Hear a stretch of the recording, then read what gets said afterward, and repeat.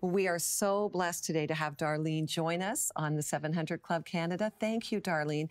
I have to say, I wept when I read your book. I laughed. It made me angry. It brought up so many emotions as you invited me and any reader to read your life story. It opens with a scene of a little girl under her front porch, crying, and tell us the lie. Tell us the thing that was going through your mind as that little girl under that front porch that day. I think the lie that continued throughout my life was that nobody loves me, everybody hates me. You had some very serious trauma going on in your life. Can you take us back to what was happening to you as a child? What was your growing up experience like?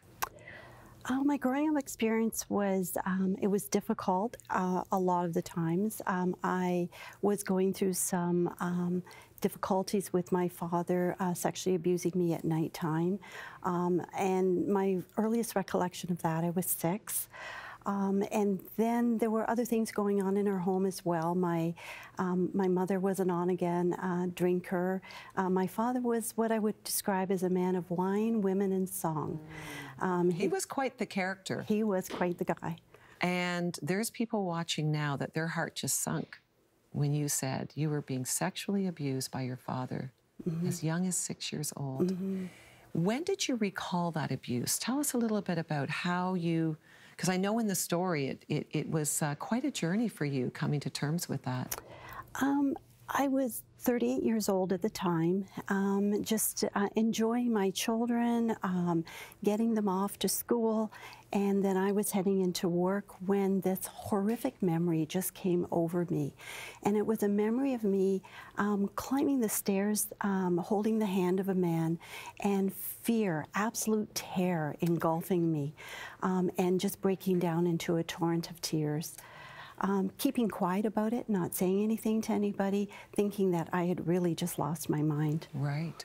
And you went on a journey of healing and have been on that journey of healing, which is, we'll get to, leading you to what you do now. And I do believe this book will help many people go on that journey of healing if that's been their experience. But there was more going on in your home.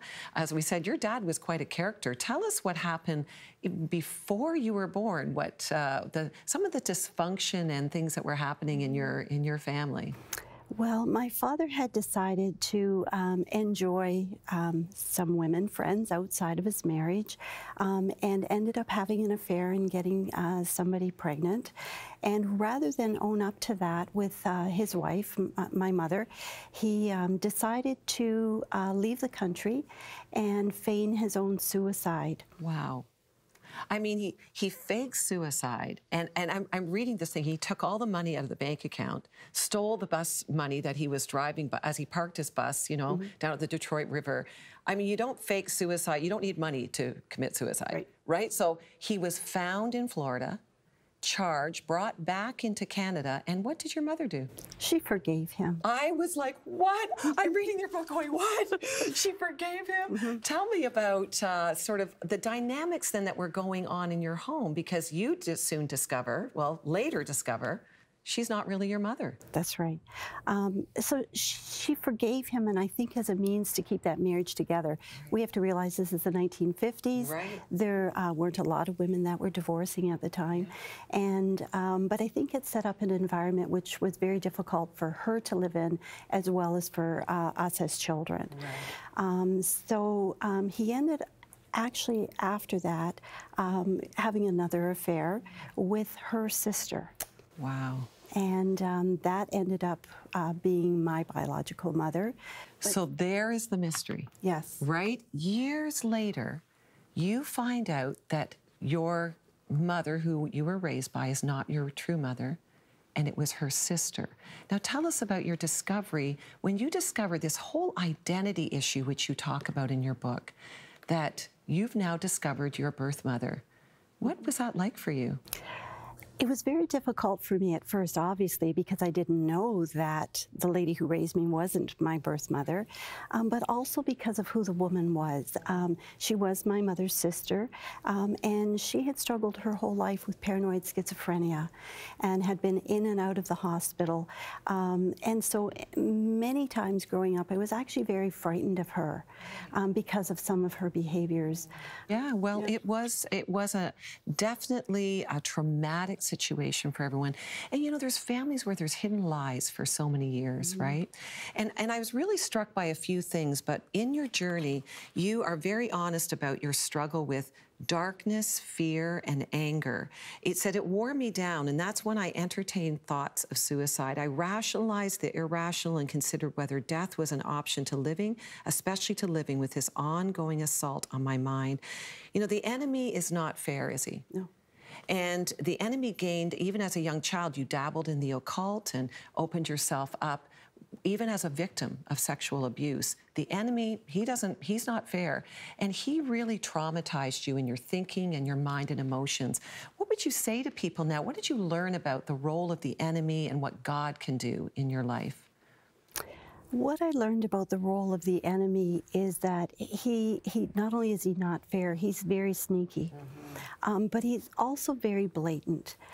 There were times when I knew it was the enemy who was attacking me, being told very clearly in an authoritative voice that I needed to go and commit suicide. And so it became a real battle, I felt, for my life. Yes. Either I would choose for the enemy or I would choose for the Lord. Right. How were you able then, because here you are sitting here with this story of redemption, not just of you, but of your family, which we believe for many generations. God's redeemed you and your family. What are the truths that God taught you? How did you get free of this suicide and fear and anger? There was a moment, I know, of forgiveness towards your dad. Would you say that was a pinnacle point? I believe forgiveness is definitely a pinnacle point. When I think of our scripture in 2 Corinthians that says that we need to forgive so that we can fight against the enemy. And that's a very loose translation of mine. That's a good one. Because I think that when we forgive, we let God take over, we let God take control. And the enemy then has no wiggle room into doing that kind of redemptive work in a person's heart. Yes. The beauty of forgiveness, it's powerful. It's set you free. I mean, you had many things to forgive your father for. And that was later in your life. What has God done now in your life since you've come through this journey? How did you break free of this depression, which was quite overwhelming to you for years? I believe there were a number of things that I would have done to have broken free from that. One would have been definitely forgiving my father.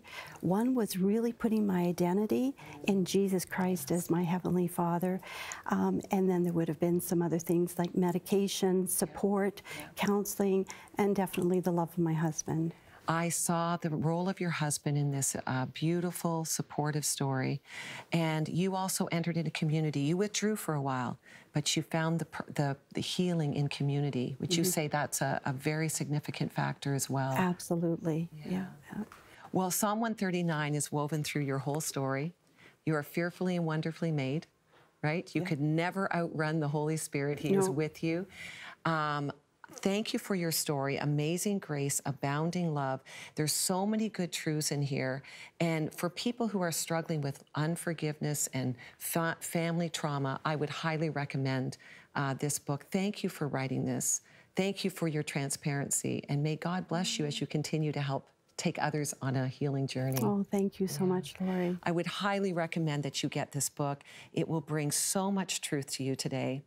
And now an unfaithful husband is met with the power of forgiveness. This is how his wife's strength restored their marriage.